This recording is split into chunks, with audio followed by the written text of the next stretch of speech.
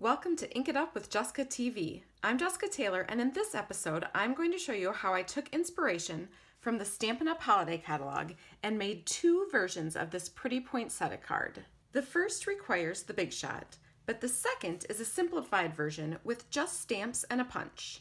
Let me give you some tips for making these cards.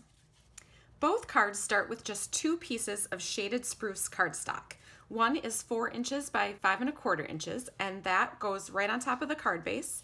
And the card base is 5 1/2 inches by 8 1/2 inches, folded in half. We'll start with the big shot version of the card since it most closely resembles the card that I took inspiration from in the catalog. So let me show you how to cut out the pretty poinsettia from your cardstock. I'm going to be using dies from the Detailed Poinsettia Thinlits dies, and I'm going to use this corner die with this poinsettia, which you'll notice it has a nice cutout so you can tell exactly how the poinsettia fits in it. So I find that I get the best cut from my really detailed dies like this with the precision base plate. So to build my big shot sandwich, I'm going to start with the big shot platform. I'm going to add the thin die adapter, and then I'm going to put the precision base plate on top of that with the black side up. Then I'll put my cardstock on top of that and line up my corner piece right in the corner of my cardstock. This is the 4 inch by 5 1/4 inch piece. When I'm putting my poinsettia die in, there's this little petal down here with 4 dots in it. That is what's going to go down into this little groove down here. So I'm just going to line that up like so. And because I'm not using the magnetic platform, my dies can move around on my cardstock. So that they don't move around when I'm running them through, I'm going to put some washi tape on them.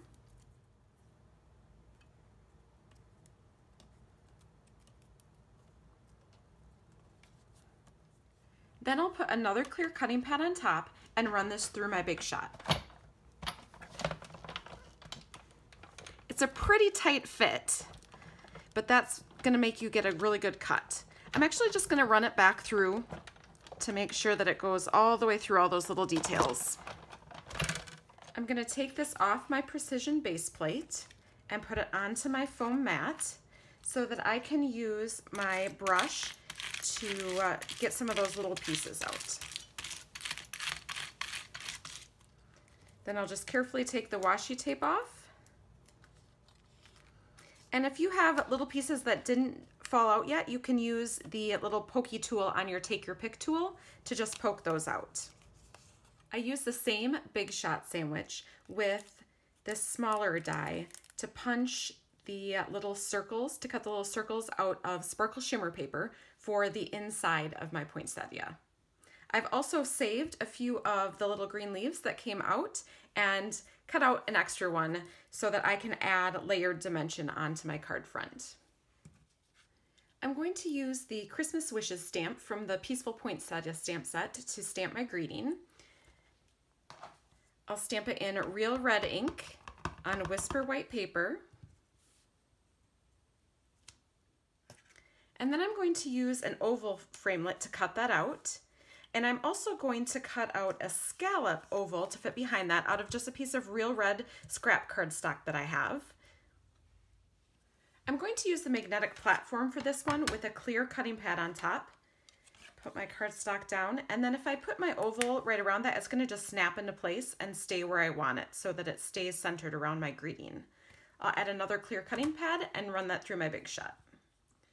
Once I have it cut out, I will just hold it over my oval shape framelits, over the scallop ones, so that I can find the scallop oval that's going to fit right behind this one.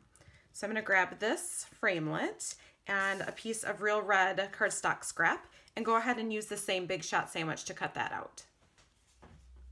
Now that I have all of my pieces, it's time to assemble. I'm going to start by just taping my greeting ovals together.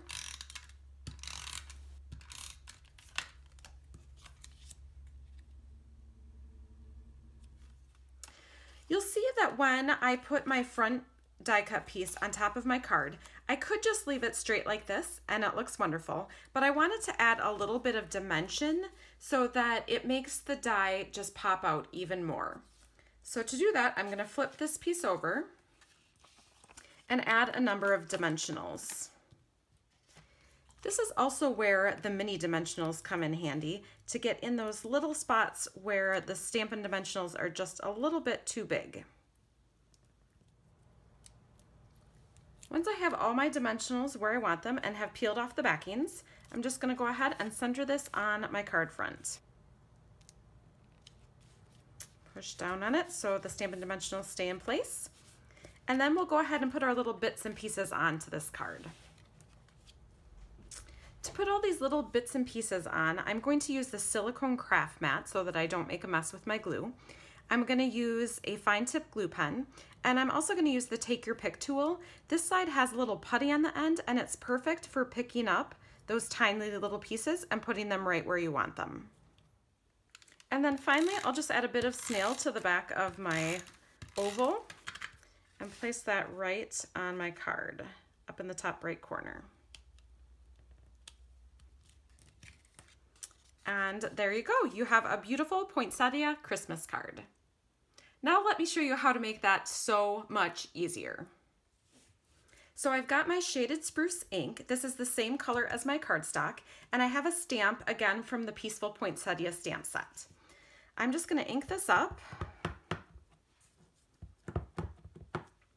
and stamp it along the side of my cardstock.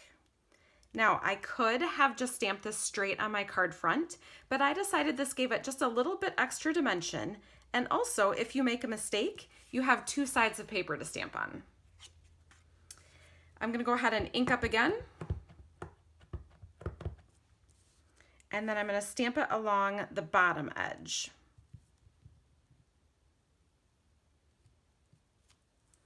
And there you go, easy peasy, so much easier than getting out your Big Shot and those die cuts. Now for our greeting. Once again, I'm going to stamp with the Christmas Wishes stamp in real red ink on Whisper White cardstock, but this time I'm going to punch it out with the Everyday Label punch. You want to just push up to unlock your punch, and then if you hold it upside down like this, you can see when your stamped image is centered inside the punch. So I'll just get it right where I want it and punch it out. I'm also going to punch out one of these label shapes from real red cardstock.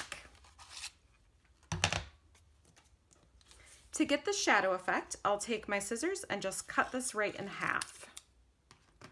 Next, I'll add a little tape to the back of my white label. And then I'll just line it up so that a little bit of the red shows on each side.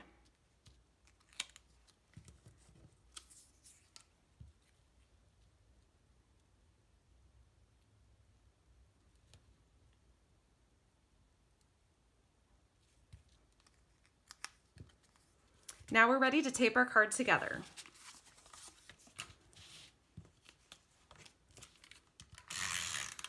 I'll just add some adhesive to the back of my card front that I stamped and put that on the front of my card base.